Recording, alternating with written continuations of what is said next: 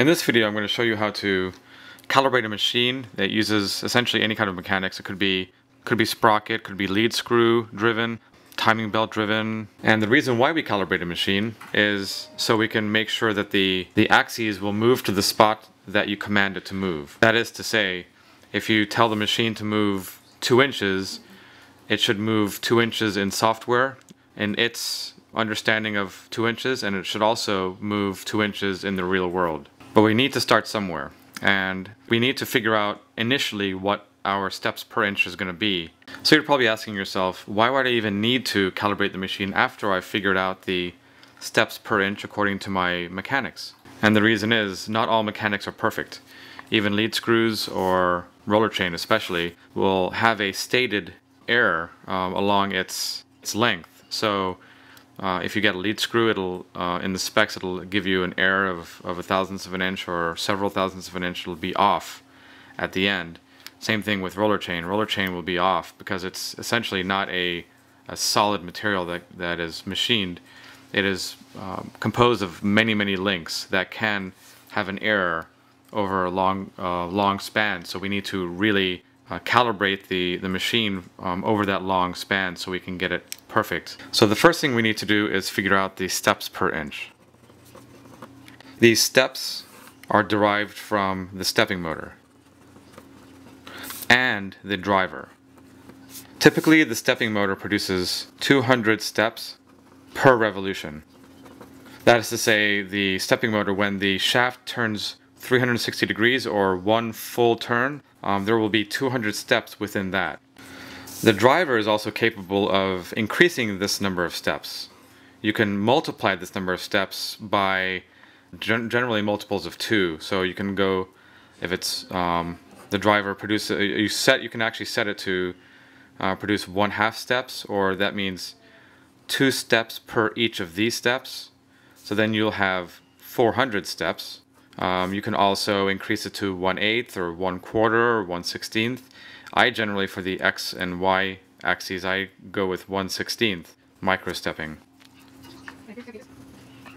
So for this example, let's pretend that I am setting the driver to 1/16 steps, microstepping, and it would be 16 steps for each of these steps for the 200 steps. So what we have to do is we have to take the 200 and multiply it by 16. So this would come out to be 3,200 steps. So to review, in this configuration, the motor has 200 steps per revolution. We're multiplying it by 16 steps, and we have 32 steps for one full revolution of a motor shaft. Now we have our sprocket, and when the motor shaft turns one full revolution, we'll need to come up with the number of inches that this motor would have moved, or this motor would have moved the thing that it's moving. So just for illustration purposes, we need to determine essentially the circumference of the pitches. So we would start here, and then it would move all the way to this point. So to do that, we need to know what the pitch of this sprocket is, and a pitch is distance from crown to crown. So we have our sprocket, and the crown is located at the very center, sort of at the peaks of each tooth. And the measurement between those two, in this particular instance, this is a number 25 sprocket. It's one of my favorite because the roller chain is light and the resolution is pretty high since the pitch is really small. And this would be 0.25 inches between each tooth. And now we'll need to know the number of teeth. And remember, this is the drive sprocket, and this is really the only device that we will need to use for the calculations, because this is being connected directly to the motor shaft. So there is 1, 2, 3, 4, 5, 6, 7, 8, 9 teeth. So to get the pitch circumference, we'll need to take that 0.25 inches and multiply it by the number of teeth, which is 9. And with that we get 2.25 inches. So in one revolution, we're able to travel 2.25 inches. To find out how many steps it takes to go 1 inch, we'll take this number and this number, 3,200, and we'll divide 2.25 inches to get the steps per inch. This comes out to be 1422.22, but this is actually only going to be a temporary number. As I said earlier, this is a theoretical number. It is based on the drive sprocket and theoretically how the pitch that it has, and we need to figure out the real world number of steps we're going to get to. Let's go ahead and do a small exercise for lead screws so we can determine this for lead screws as well. So this lead screw has 10 threads per inch, but has also multiple starts, and the multiple starts is 5 starts, and you can also see that by looking at the very end of it, and you can count the number of starts or number of threads start at the end, and you'll count 5 going around this particular lead screw. Before we do any calculations with this screw, we have to really understand the characteristics of the screw. The first thing you'll notice with a screw like this is that the helix is much more angled than a standard screw. To understand what this half-inch screw with 10 TPI or 10 threads per inch and 5 starts means, you can draw a representation of it. And even though it has 10 TPI or 10 threads per inch, the threads are going at a great angle like this. But this thread is not the same thing as this thread. It actually, you have to pass 5 threads before you get to this thread again. So just for illustration purposes, this is what the thread is doing. It's actually kind of curved like this.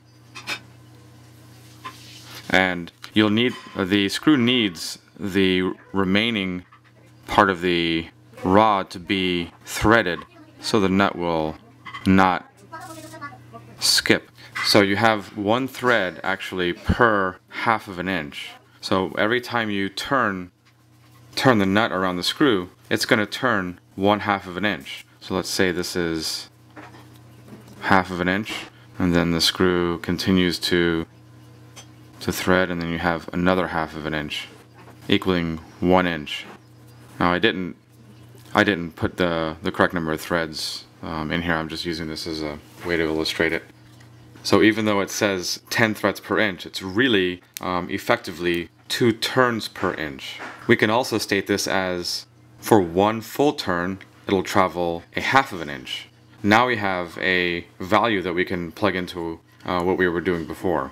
So we had 3,200 steps per revolution, and in this case we have 0.5 inches per revolution. So we simply divide these, and then you'll have 6,400 steps per inch. We have the steps over the inch, like we did 3,200 over 0.5 equals 6,400 steps per inch. So now let's try to figure out how we can make the machine move the way we want to in the real world, and what specifications we need or configuration we need to get to this point. I'm going to draw a rectangle that would be representing the machine, and we're going to pretend that this is 8 feet in this direction, and this is 4 feet in this direction, and we have our spindle somewhere within this rectangle. Now before we do this, we obviously have to enter in the information that we came up with before, the 1422.22 for the sprocket, and we should get pretty close to the actual number when we move the machine. So in order to get the best result, we want to try to get the longest measurement we can out of the axis. So I'm going to move the spindle or the end mill to this position, and then I'm going to measure from this position all the way to this position. In the beginning, we should probably go to about 1 inch or so back, just so we have a little bit of room to play with. So on the machine, we're going to move the bit to this location. We're going to mark it, and in the software, we're going to set this to 0 for x-axis. I'm going to assume this is we'll let this be the x-axis going back and forth in this direction, and the y-axis will be in this direction. So we'll mark it here. We'll set the x to be 0 at this point. Okay, so now we need to get the axis to, I would say, about 96 inches. That's not right, because 96 inches is 8 feet, so I need some wiggle room. I'll go to about 94 inches.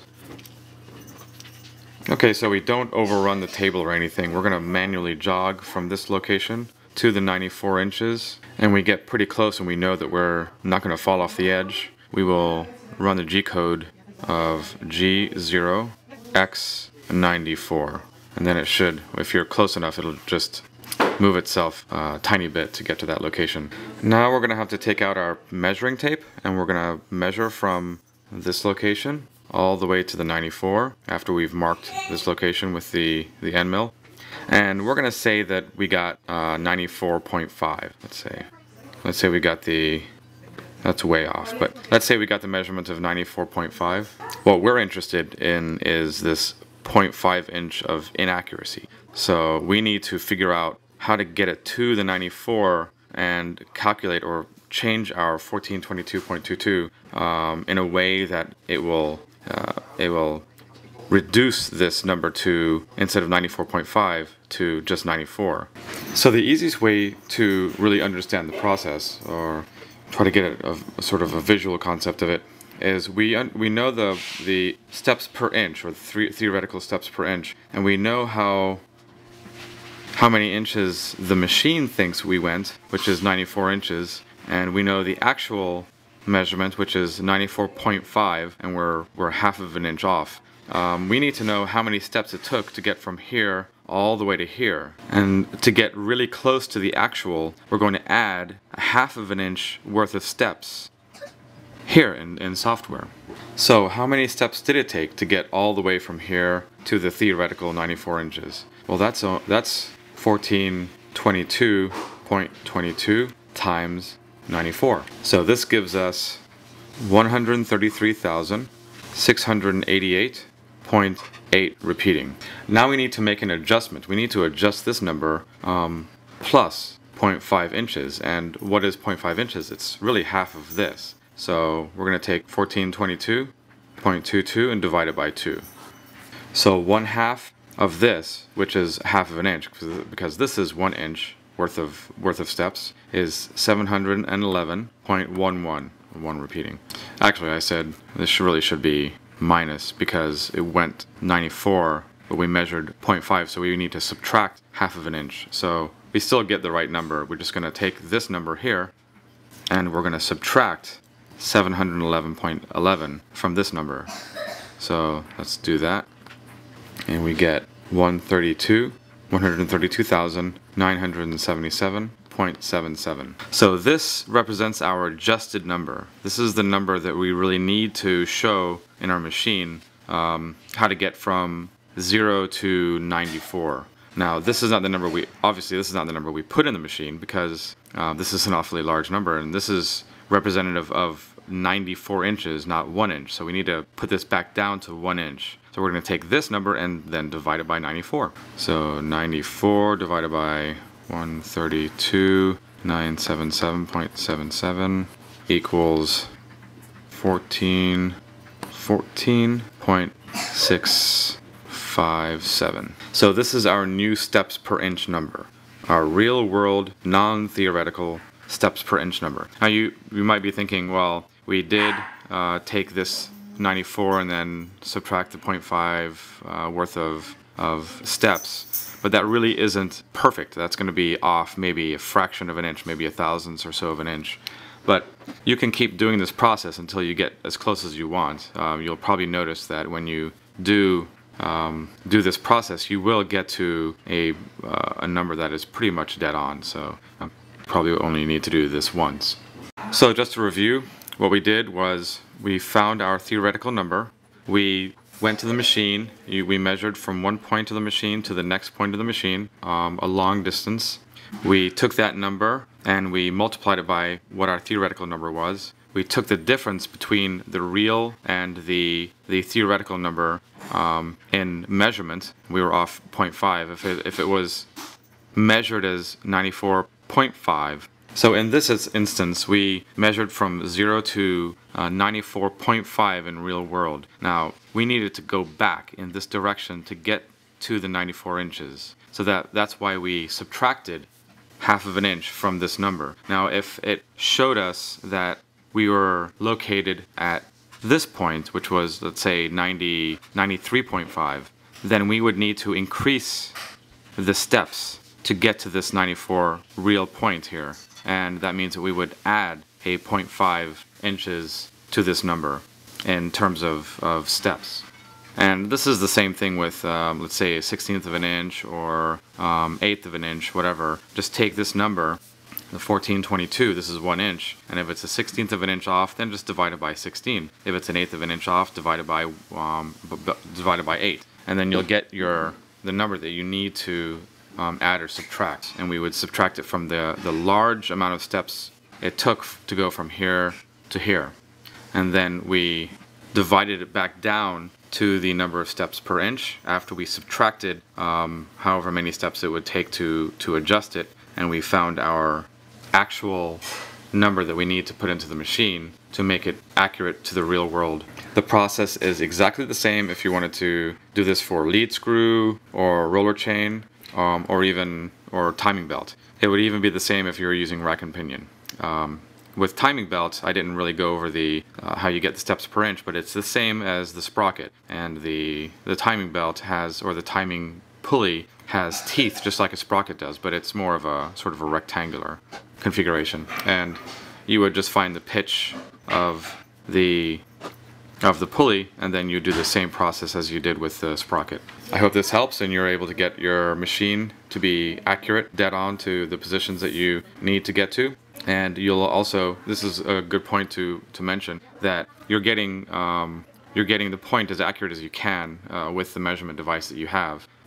Obviously, you know, the making small parts will be super accurate, and when you go to the way you measured it, it is only as accurate as your measuring device. So try to get it as close as possible, so you can get as accurate of machine cuts as you can from a long span. So the longer the span you can make to measure and calibrate, the more accurate your cuts will be, especially in the small regions.